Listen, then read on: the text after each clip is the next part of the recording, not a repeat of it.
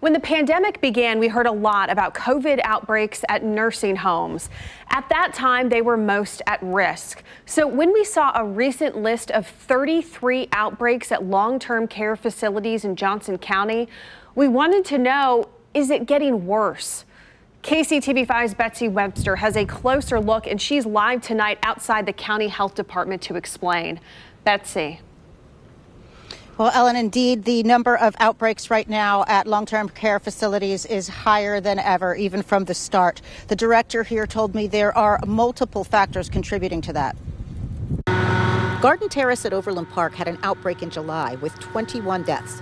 They got that under control, but in the beginning of October, they had another with 16 deaths. We can't let up. The director of the Johnson County Department of Health and Environment says some facilities make mistakes, in his words, here and there. But overall, they've done a good job with improving infection control protocols since the start of the pandemic. Just because you have an outbreak that you controlled doesn't make you immune to the next one. In the spring, Johnson County had between 5 and 9 active outbreaks in long-term care facilities. By summer, that number was 10 to 14.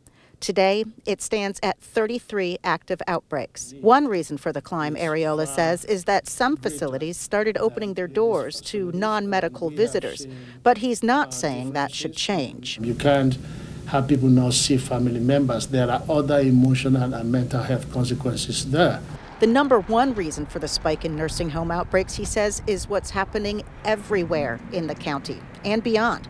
He says Johnson County is now on pace to surpass 300 new infections every day. It's never, from day one, been that bad. The risk has never been higher. This summer, Brighton Gardens at Prairie Village had an outbreak of 100 cases and 21 deaths. But they've had no outbreaks since July. Areola says overall, facilities have made great strides in protecting their residents. In August, he said, 85% of the deaths in the county were in long-term care facilities. Now, he says, that's down to 65%. And that means more than a third of the county's COVID deaths come from elsewhere. So if this continues, it's going to impact our long-term care facilities. It's going to impact our schools, our daycare centers, and several other places. He says the best way to protect your loved ones is to mask up, avoid crowds, and do all those other things public health experts have been advising for months. That responsibility is on you and I, not just as a responsibility to ourselves, but as a responsibility to our community, to our vulnerable population.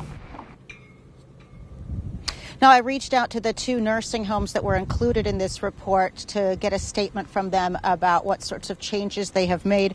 Brighton Gardens sent me a statement saying, in part, that they have adjusted their visitation protocols based on guidance from the CDC and local health departments, and they will continue to adjust them as needed based on the local positivity rate. We've put their full statement on our website. I'm still working to get a statement from Garden Terrace. Live in Olathe, Kansas, Betsy Webster, KCTV5 News. Yeah, 33. I mean, that number is alarming right now. Betsy, thank you.